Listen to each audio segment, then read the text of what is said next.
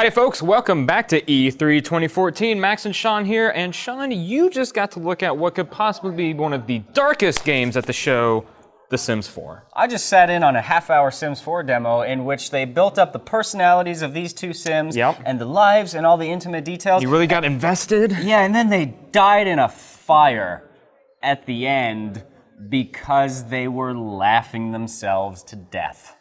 So why is that such a theme with this new Sims game? Because they showed that as well in the press conference trailer. Yeah. It was like, you can laugh literally to death. So, okay, so the official tagline of The Sims 4 is smarter Sims, weirder stories. And it seems like they're like really leaning into the absurdity of like different situations you can get yourself into in The Sims. So basically, like, you have a lot more control over their personalities when you're creating them. You can you can make somebody who's like super cool and friendly, or you can make somebody who's a total dick, and then you choose like all their little obsessive traits. Like, this guy is a foodie, or this guy is a wine snob, or this guy is evil, this guy's a bro. And that's gonna affect how they get along with the other Sims. Yeah, and essentially that affects like how they deal with people and all kinds of stuff like that. So when the demo started, one of the two guys was in like a really intense rage because he had a dispute with another Sim earlier and just couldn't get over it. Could not deal. Because one of his traits was he just doesn't let go.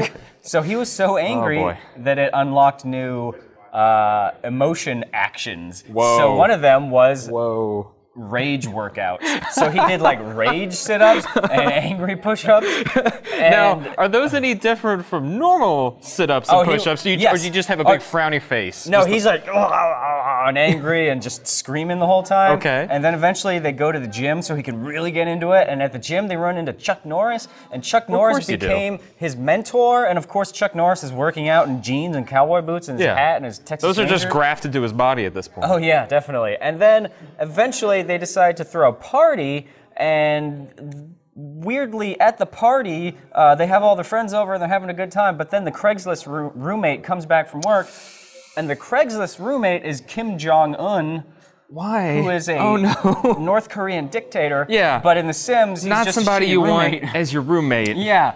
And guy's kind of a dick. And so they're like, you know what, we gotta distract this guy. He loves making cupcakes. Okay. We're gonna set him to making cupcakes in the kitchen. The only problem is that he really sucks at making cupcakes, and he started a fire, and because these two Sims, their personality traits were they're bros, and they just laugh at terrible things because they're awful people, they were laughing at the fire, they're having a good time with it, and then they died from choking on carbon monoxide. Shaun, I gotta tell you, this story that you've weaved for me... It sounds like I'm making it up. It was a weird, just roller coaster of crazy that I thought was gonna get back on the rails at some point, but it didn't. Yeah. It ended with everybody dying in a grease fire. Maybe not technically a grease fire, but definitely a cooking fire of some kind. But yeah, so it's really about like drilling down into the personalities of these Sims and like the weird little social interactions they can get into because of their like very specific traits that you've assigned them when you created them.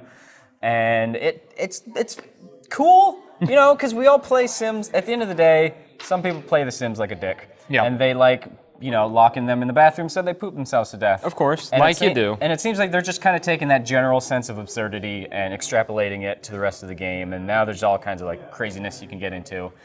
But at the same time, you know, it's still a Sims game. They're still doing like actually really cool, interesting stuff. Like the fact that you can download like pre-built rooms that people have designed, and then you just drop that into your house, and you do. So it's other stuff like that, more technical.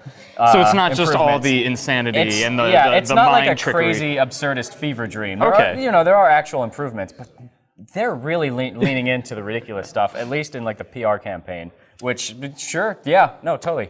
Well, hopefully the rest of us here at GameSpot don't die in a horrible cupcake-related accident, and we'll continue bringing you exciting E3 2014 coverage. Stay tuned, one way or the other. That's my life. I try to be like Maxwell as much as I can. Let's high five real quick. Yay! Nailed it.